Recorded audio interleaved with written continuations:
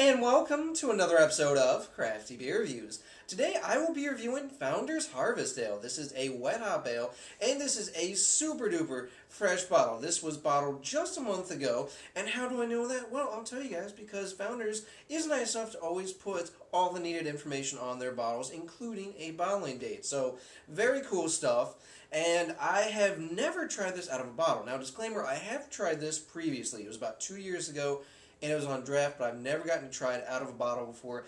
Every time it hits the Ohio market, it sells so quickly that I just can't seem to ever find it. So 2014 was my year, apparently.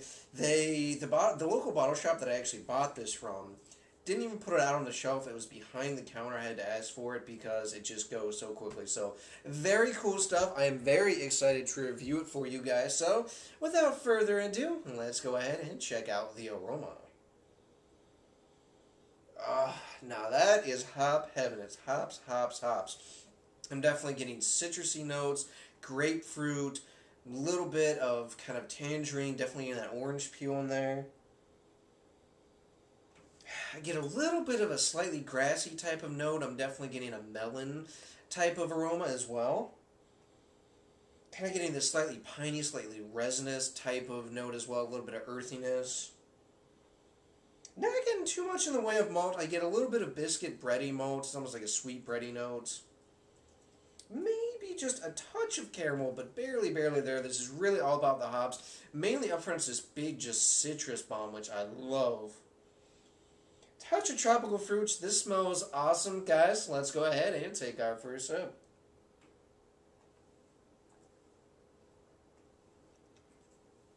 Oh, damn. That is good.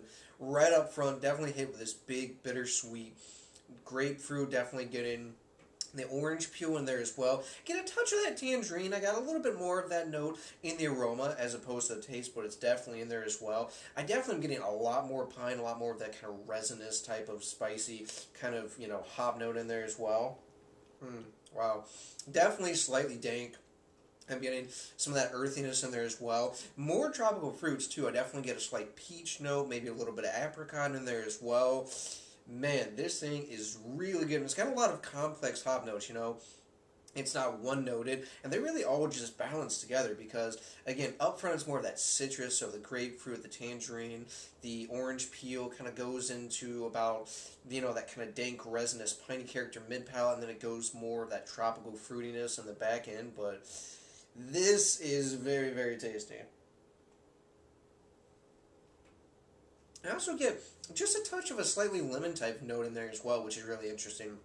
It wasn't something that I was picking up on at first, but it's definitely in there, just more of a subtle note. I get a little bit of that bready malt in there. Again, it's more of the biscuity, kind of slightly sweet note.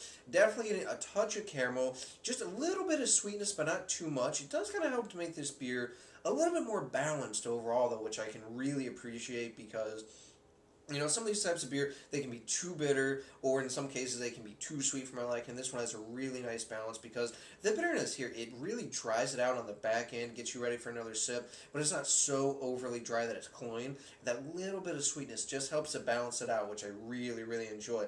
For being 70 IBUs, it really doesn't quite taste like it, which I think is impressive. It's got a nice medium body, a very crisp, clean type of taste. It is slightly coating, which I really enjoy as well. And even though it's cold here, it's a refreshing beer. Now, I wish there was a way that they could bring this beer out earlier, of course, given the type of hops and the release schedule and everything that Founders does. There's really no way for this beer to come out any earlier, but damn, this is tasty. If it was available in the summer, hell, if this was just available easier, I would buy a 4-pack of this again and again and again. This is very, very tasty. Just a great hoppy beer. If you guys want a really good example of a wet hop, a fresh hop type of beer, this is one for sure to check out. So, as far as a rating, guys, I'm going with a 9.4 out of 10. Phenomenal stuff. You have all the hoppy notes. You've got slightly sweetness just to counteract that bitterness, and it drinks so damn easy. Awesome stuff. Can't even taste or feel the alcohol, so very, very cool. Guys, go check it out. Alright, that does it for this beer review. Please remember to rate, comment, and subscribe. And remember, I hope whatever you're doing involves good craft beer. See ya.